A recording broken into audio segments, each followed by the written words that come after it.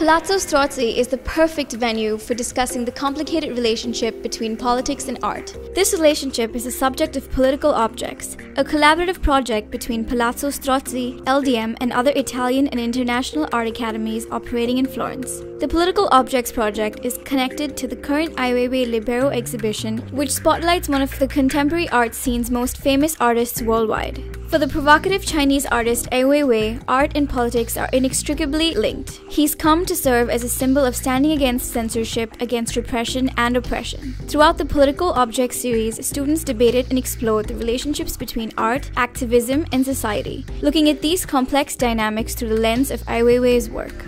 The project took place over several months and will wrap up in January 2017. Central to the students' experience was their meeting with artists like Justin Randolph Thompson, whose work hones in on the relationship between art and politics. Ahead of his December talk at Palazzo Strozzi, we got to speak directly with the artist and LDM professor about this dynamic and about his involvement in the project. Art has always been a political gesture, right?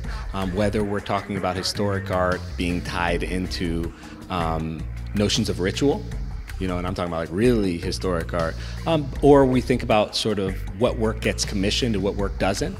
The ways in which the wealth of people that have been patrons of the arts are meant to be sort of built into the work itself, right? So the value of that work actually celebrates a certain level of propaganda.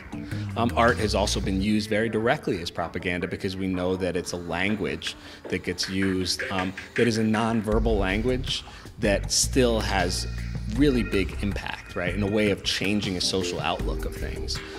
In terms of what gets done today, my own outlook on art, I think of it more as connected to sort of social activism than to any sort of specific politics in terms of party-based politics. And I myself view art as something that has a social capacity to really change people's way of thinking, of impacting forever the way that people think about certain images, certain ideas, right? And about sort of creating alternative strategies to what mass media wants to feed to us as the things that we should care about.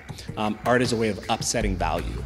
Throughout the semester, LDM students produced a variety of works connected to the project's central themes and then had the exciting opportunity to present them at Palazzo Strozzi. LDM contributed photography projects overseen by Professor Gianluca Maver, which will later be incorporated into the publication highlighting the project as a whole. This final project will take inspiration from Ai Weiwei's Black, White and Grey books. Having the prestigious involvement of Palazzo Strozzi made the experience priceless for LDM students. We spoke with Martino Margheri of the Fondazione Palazzo Strozzi to hear more specifics about the collaboration from their side.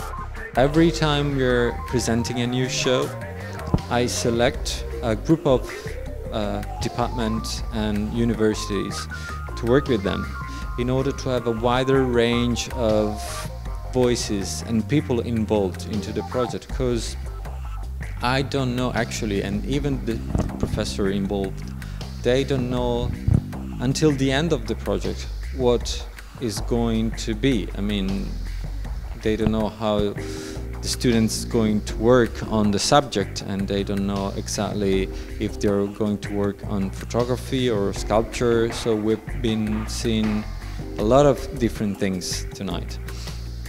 Dealing with so many different departments means widening the possibility of having interesting projects.